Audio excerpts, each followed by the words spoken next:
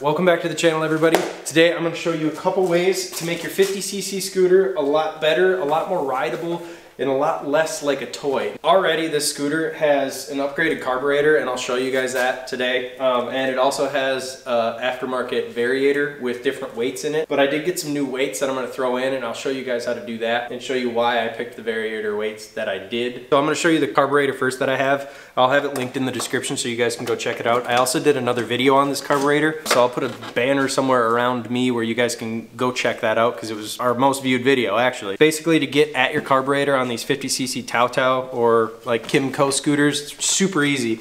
They do have an access panel in the seat and you can just lift that out, but it's a little bit easier actually to take the entire thing out. So this entire bucket will come out, so you have a lot of workspace. What you'll need for this specific application, it might be a little different on yours, but ours is like a 10 mil and a Phillips head screwdriver.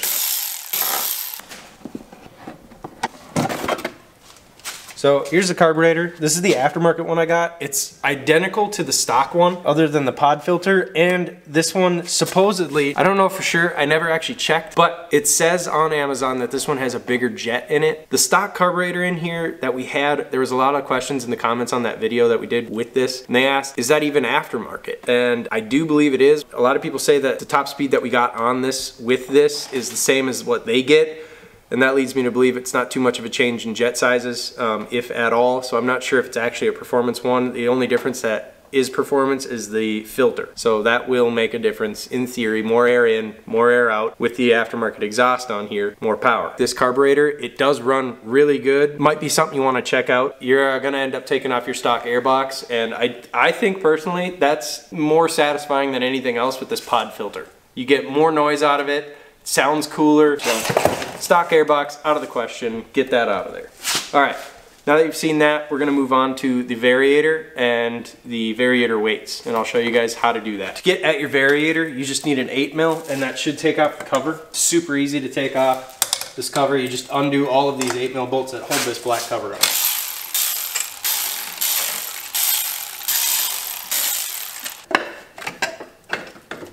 Once you get the cover off, you have your Variator in here. What we're gonna do is end up taking this off. So this is a 17, I believe, I'm pretty sure. Super easy. Then you're gonna have a couple things on here that you wanna keep in line. Then you can take your belt off, nice and easy. And then your Variator. This should come out. You want to hold it kind of at the back because this will come out. So then this cover will come off, right? So this is the aftermarket Variator that I put on here already. And those are the roller weights that are in there. I'm just going to get rid of these altogether.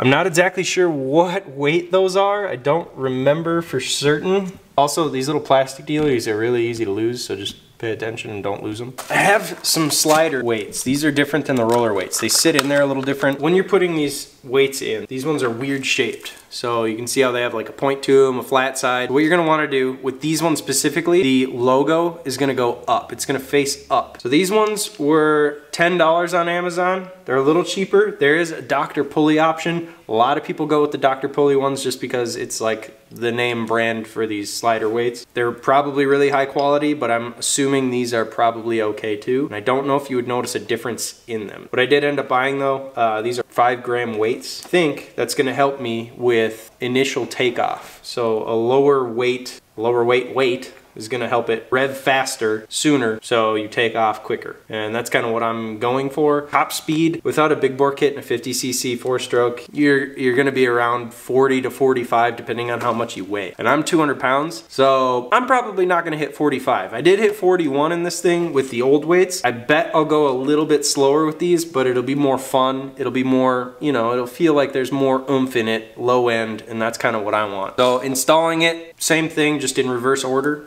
So it's super easy. While I'm in here, I'm gonna just replace the belt anyway. I did replace it when I got the scooter last year.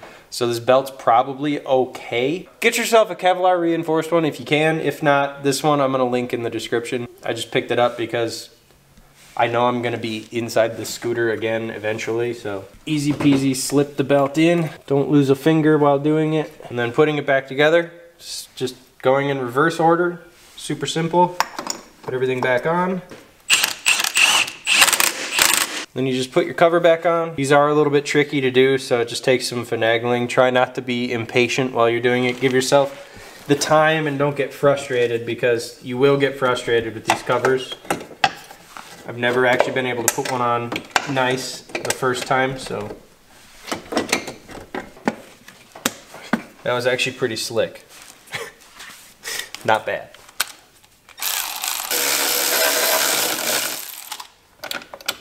Is that your kickstart? Is that the technical term? Yes, that is my kicker thing, yes. What we're gonna do now is take it on a test run and see if I can tell a difference. Now, if you guys wanna see what this thing did before, I would suggest going to watch the video with the carburetor and you'll get a good idea of how fast it goes. Somebody did ask me to tape my phone to my scooter so they could see the top speed. Ask and you shall receive.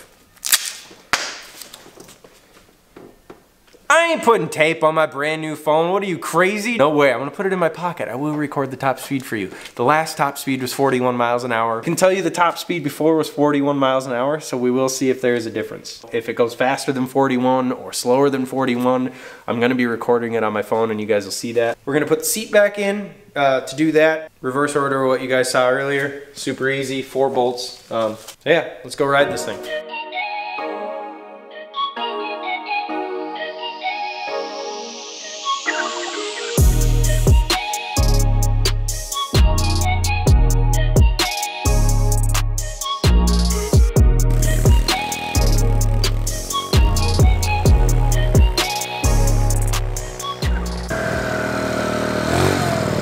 Interesting.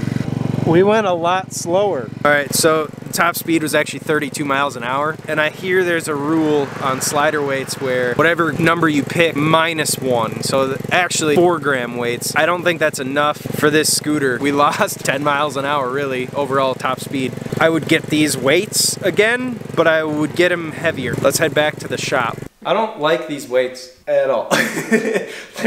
They're probably just fine for some people, but it didn't do it for me. I'm gonna need a heavier weight, I think. What I'm gonna do is, like I said, order those other weights and go from there.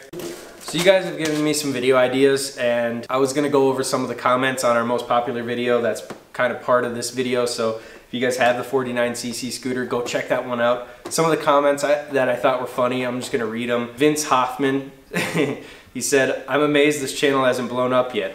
Vince, I agree. I appreciate that comment. It feels good. JP Ministries left a comment and says, the title should be called How Quickly to Wear Out a 49cc Engine. It's not gonna wear it out. I'm just riding it. You should have put Dr. Pulley roller weights on. Way better. All rounds are trash.